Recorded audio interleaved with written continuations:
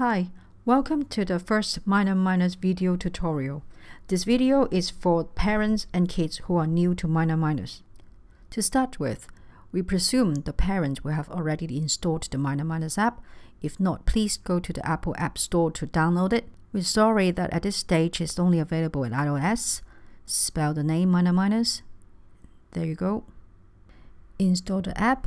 When you first click in the app, you'll see this page. Choose I am a parent, and you have to first register either through Facebook or email. We will choose to register with email this time. Once you have filled the details, we will send a notification code to your email.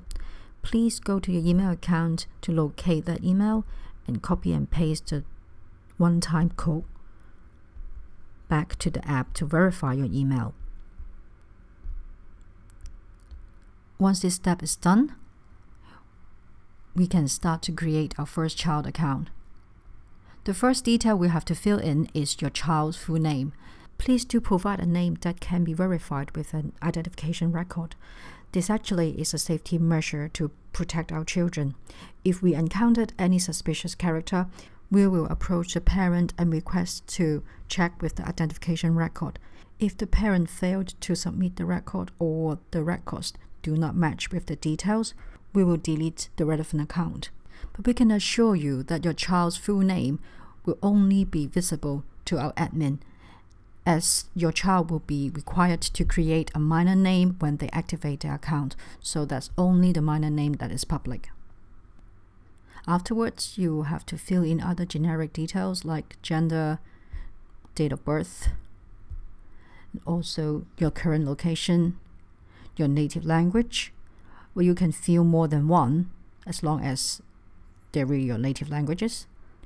For languages to learn, you can pick for your child whatever languages they're learning or they want to learn, as many as you can. For the demonstration here, we will pick 普通话 and German. And your child can change this setting whenever they want. After you filled in all these details, we will be brought to a page where you can choose to stay on as a free account to enjoy the basic features, or to pay a one-off $1 US or $8 Hong Kong to enjoy the additional features in the circle of trust, including group chat and private chat. But for now, we will try the free account first. And here you'll see your child account has been created. Now you can create another child account where you start all over again, or you press done to see your child's profile here. Now we will go through the steps on how to activate your child's account. If your child has her own phone or iPad, then they can just download the same app and start.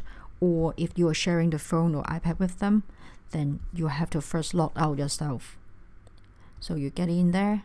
Let's say if they're sharing with you, then you have to go into the account settings and log out. When your child first click in the app, now they have to choose the role. Of course, they will choose I am a minor part, which is the lower part. When they get in, they will be required to fill in the parent's email address. If the parents have not set up an account for them beforehand, the child will be reminded to do so first. Now they have to fill in the email that the parents have registered their account with. Once they've done that, they should find their name on the list. Here, if a parent have registered multiple accounts for their children, then there will be more than one name. But for our demonstration, we have only created the test accounts, so you just press it in. For here, the password is not asking you to create a password, but we have actually sent a password to the parent's email whenever they created any child account.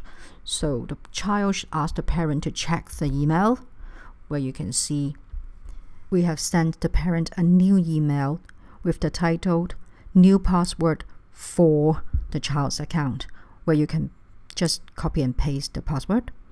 And there you go to this page where you can really set up your own password. And now this is the page where the child can set their minor name, and this is the one name that will go public. They can choose whatever they like. The only thing is, once it is set, they cannot change their minor name, and we will do Birdie. Okay, for the profile picture, By default, it is just a Minor bird. The child can personalize it by pressing the little red button next to the Minor bird, where they can take a photo or choose photo from the photo library. Here you go.